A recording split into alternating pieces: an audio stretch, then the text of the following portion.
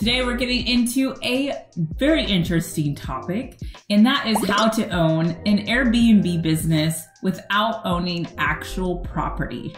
Let's get into it.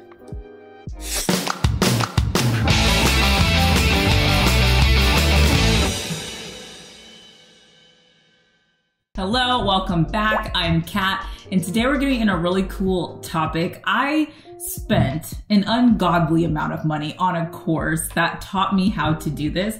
And though I haven't implemented it myself, because I do like owning the property myself, because you have it also as an asset, you can leverage that asset to get more assets. But if you are somebody who doesn't want to own the property, you're also in a place where properties are so expensive, then this can be a great option for you. And that is owning an Airbnb business without owning the actual property. So today we're getting into how you can do this without owning physical property, and also it being completely hands-off if you have a full-time job or you are doing other things in your life and you do not want to manage Airbnb. I'm going to show you how you can do that. The official term is called Airbnb arbitrage.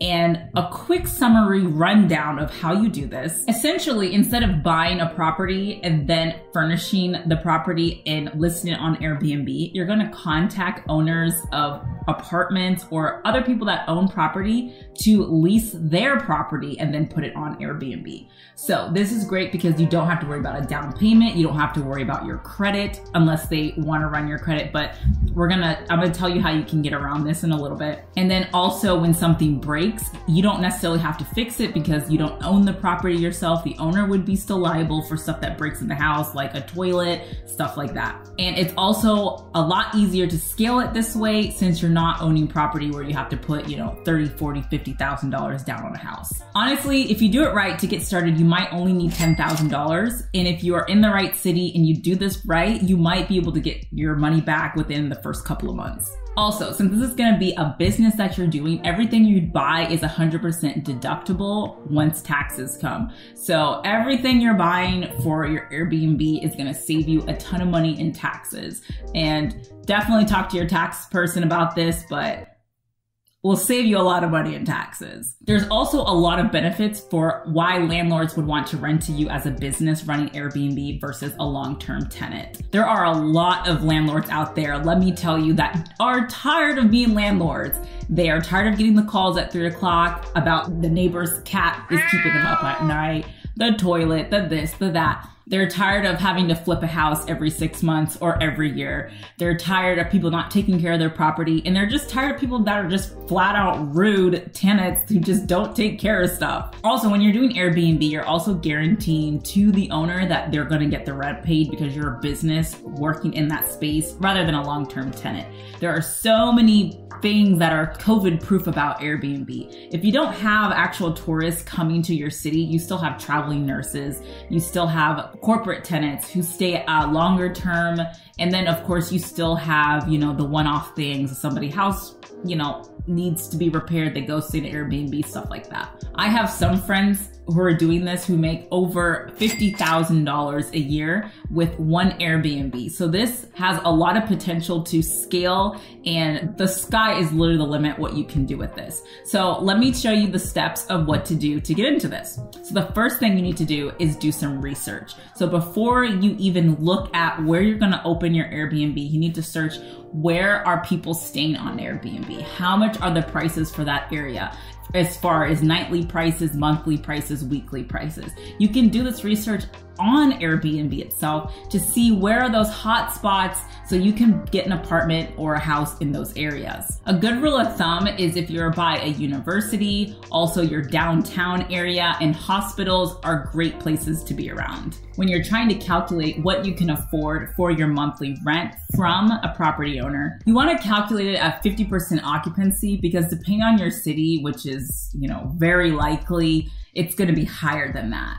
So anything above 50% then is just going to be a cash cow. But if you calculate it at 50%, that at least gives you a little cushion to be safe if it is around 50%, especially in the off season, you know, winter, stuff like that. You don't want to calculate it at a high percentage at like 90% occupancy, because then if there is ever a time that it's at 60%, 70%, you're not able to pay your rent, which is not good. So how to do this properly? Let's just say you find an area that is really popular and the nightly rate is going for $100. So 30 days approximately in every month, half of that is $1,500. So you're gonna wanna find somewhere you can rent for well below that to make sure you can make your payment. The next thing you're gonna do is you're gonna find your owners. Private owners are gonna be best because you can talk directly to the person who owns the property. I would stay away from big organizations and property managers because they're really hands-off. They don't want extra complicatedness. They really do not care.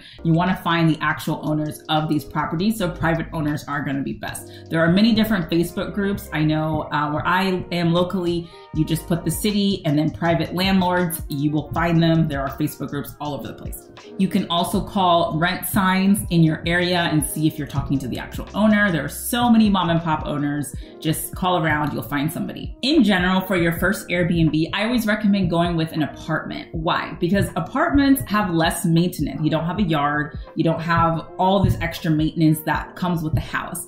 Also, your apartments usually have a higher turnover than a house. You might have more willing landlords to let you do Airbnb, whereas a house, a lot of people stay for 5, 6, 7, 8 years, and you know, it's a little bit harder to pitch to that. However, houses do a lot better because you have privacy, so people definitely do like houses as well. Once you are talking to a private landlord, the next thing you want to do is pitch yourself. That's number 3. Pitch yourself why it's way better to rent to your company as an Airbnb business owner than a long-term tenant. Trust me, it's not that hard to do. You're going to be talking about guaranteed rent every month because you have a business running through there that is generating income. You're going to talk about how since you're cleaning the property multiple times a week, the house is going to stay maintained. This is huge. Everybody wants their properties to stay maintained. You're also going to be in the property a lot more often to keep up with maintenance. This is huge. The 4th thing you're going to do is you're going to sign a lease and furnish the property. Many furniture stores have financing. So if you go new, for example, Nebraska Furniture Mart, if you have a Nebraska Furniture Mart in your area, there's one in Dallas and a couple other places,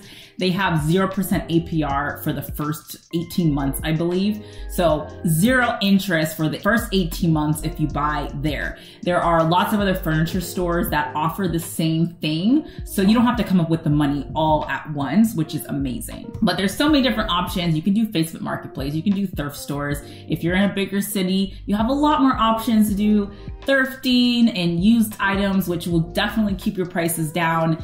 But if you're in a smaller city, you might have to go new, but that's okay. That's also great. And if you're low on funds while you're furnishing your Airbnb, you should check out this awesome app called Earnin.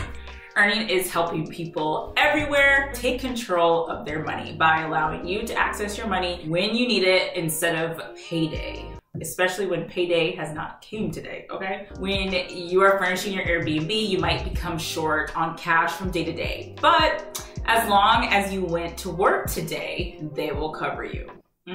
The best part is there's no mandatory fees. There is a tipping process though. If you are happy, you can tip what you think is fair, but 0 is also an option. This is not a loan. There is no interest. There is no reporting to the bureaus, just accessing the money you earned today when you need it. To use Earnin, all you need is to have a steady paycheck, a checking account, and a smartphone. And I know all y'all Cadillacs out there have all those 3 things.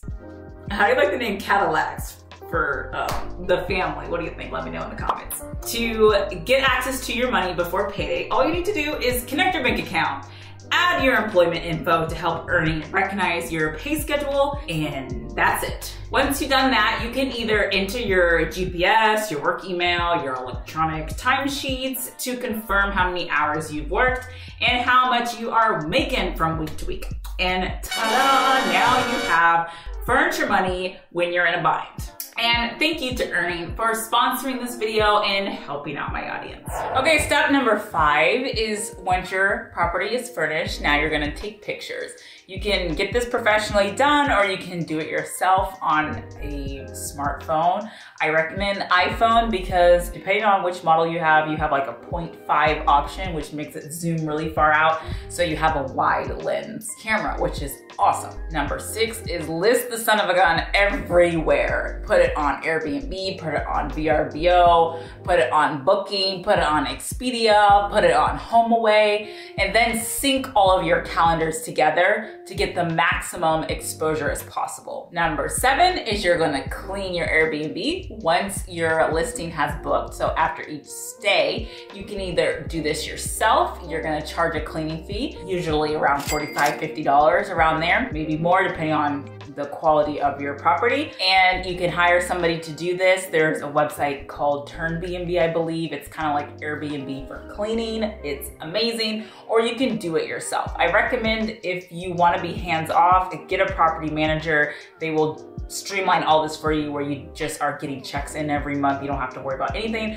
Or if you just have the one Airbnb, you know, it's by your house, you know, you have some free time, then you can do it yourself. The last thing you're gonna do, you're gonna collect your money and then pay your taxes.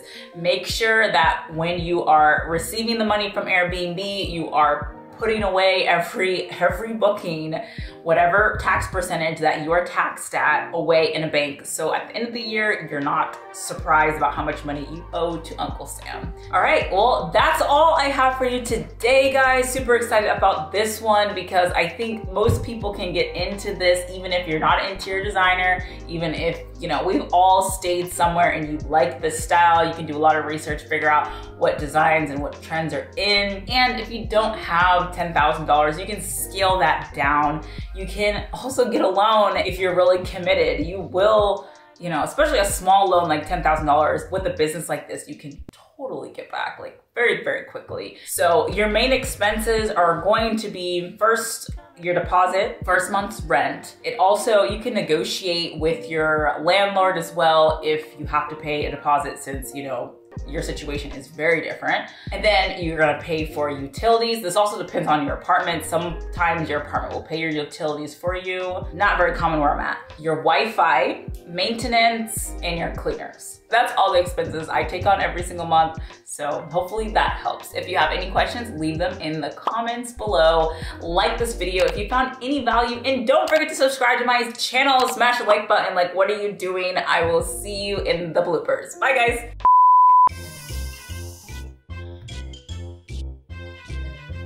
Did you see that? My shirt just undid itself.